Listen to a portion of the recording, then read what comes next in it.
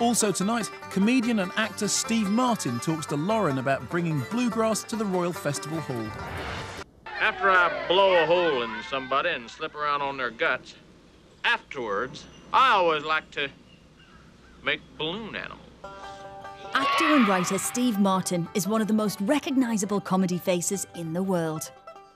He enjoyed a successful career as a stand-up and TV writer before the world of feature films beckoned, beginning with the box office hit The Jerk. You were left on our doorstep, but we raised you like you were one of us. You mean I'm gonna stay this color? Martin has not only starred in, but also written and produced some of his most memorable movies, such as Roxanne, Service! and the observational comedy LA Story. Sandy, your breasts feel weird. Oh, that's because they're real. Now Martin is back on stage, but this time with a banjo in his hands and a bluegrass band in tow. His album, The Crow, New Songs for the Five-String Banjo, topped the US bluegrass charts when it was released earlier this year. He's been touring his show in the US, and now, for one night only, he's at London's Royal Festival Hall. We caught up with him during rehearsals. Sound check's going too good, we better stop. So, Steve, I understand that you've been playing the banjo for some 45 years now. Yes, and more, actually. And more? Yeah. So what inspired you to pick one up for the first time? Well, I was a young teenager. I was 17, and I heard the music. And I lived in Orange County, California, which was a very unlikely place to hear banjo and bluegrass, but there was a folk music revival, not even a revival, just a it was the original folk music boom.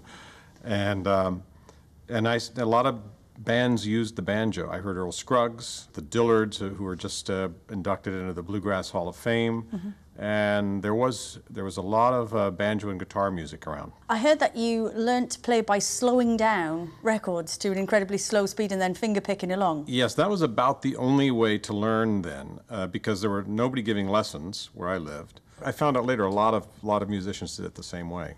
So what was it about bluegrass that you loved? Well, I liked the tempo of the banjo. It was very fast.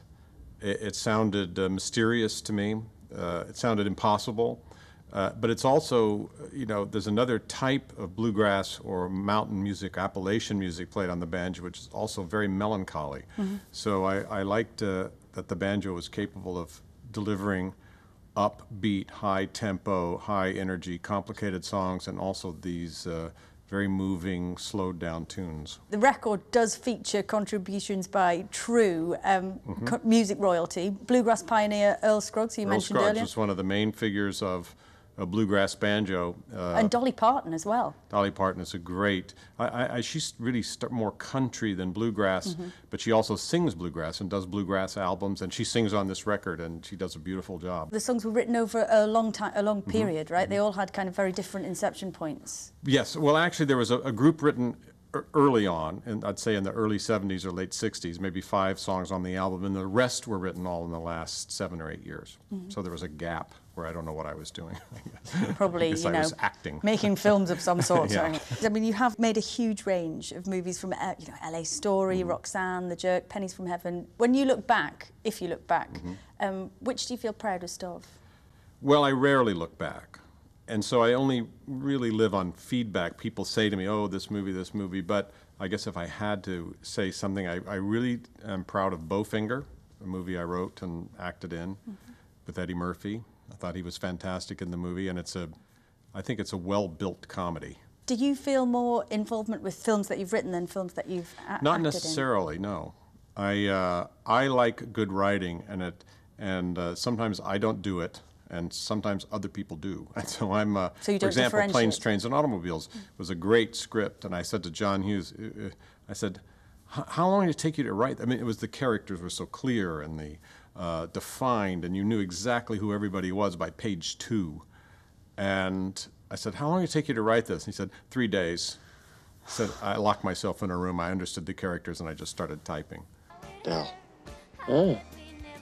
Why did you kiss my ear?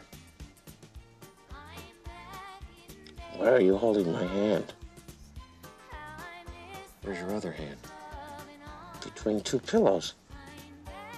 Oh, Those aren't pillows. How do you decide what to do next? I just wait till it happens. Like this album, I had some time, and through a series of, you know, casual circumstances, it came to be. I mean, Tony Trischka asked me to play on his album, and I said, well, you know, I don't play the standards as well as other players, but I have these songs I've written. And he said, well, let's hear them. So we recorded one for his album, and it became a little bit of a hit. So then I was encouraged to do these other songs, and then I had some time, and I booked a studio, and there we were, you know. The album's had not only, you know, great commercial success, but critical success too. It has been. Did that mean a lot to you? Yes, it did. My most proud moment was that the record and myself was nominated at the International Bluegrass Music Association in Nashville, which is a very closed group, and they're interested in strict bluegrass, and that this album got nominated for Instrumental of the Year and Banjo Player of the Year and Recording Event of the Year was a very big deal for me. Well, Steve, thank you so much for making the time to talk to us. It's been my pleasure. Real joy. Can't wait to hear you play. Thank you.